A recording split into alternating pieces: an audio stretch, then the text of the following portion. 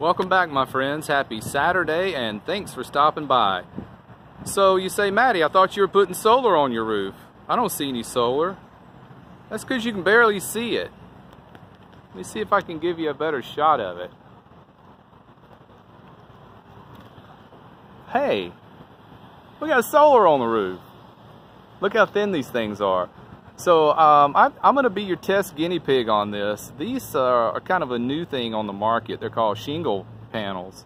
If you look closely at it, you see no white lines, right?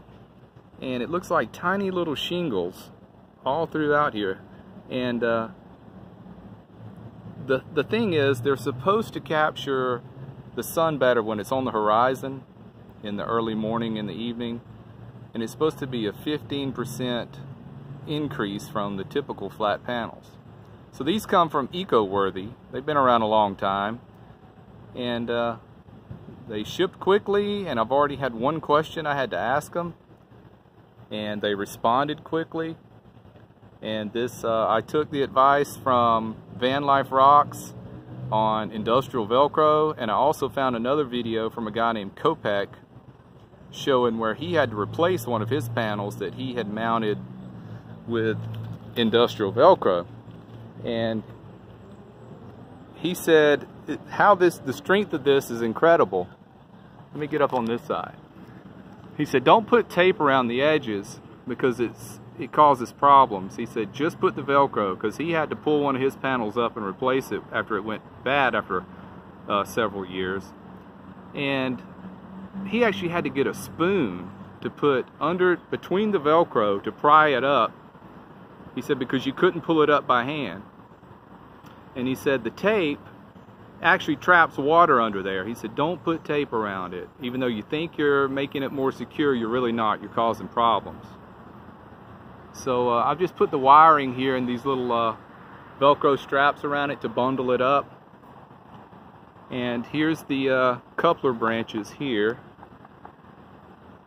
So there's 100 watt, this one's 100 watt, and this one on the cargo box is 100 watt. So I got 300 out here. No holes drilled. The wire comes nicely right through here. There's a nice rubber gasket around the door that doesn't pinch it. And then the wiring, I've got it fastened, hidden behind this wall here. And my controllers are going to be right behind this wall here. So no tape around the edges. I don't want to trap water in there. Let's go back up from this side one more time.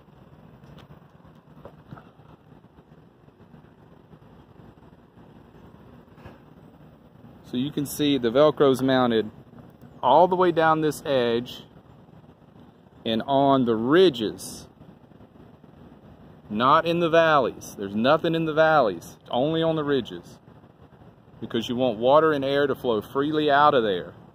And we had a downpour last night, and the water just flows right up underneath it. And I'm just really shocked how strong this stuff is. If I can get 4 years out of it like Van Life Rocks did, I'll be very happy.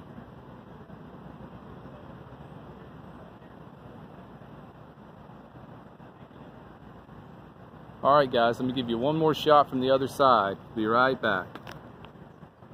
Okay, so you can't see the panels from down, but you can see the wiring bundled up right there. That's the only thing you can see. So I think this is going to solve all the problems. The controller seems to be a really good one. It tells you a lot of different information. Tells you the amps you're bringing in, the voltage at the panel, the voltage on the batteries, all that good stuff.